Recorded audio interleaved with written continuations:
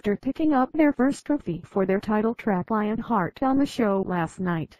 Girls' Generation continues their streak with a second trophy on Show Champion. Aired live on August 26.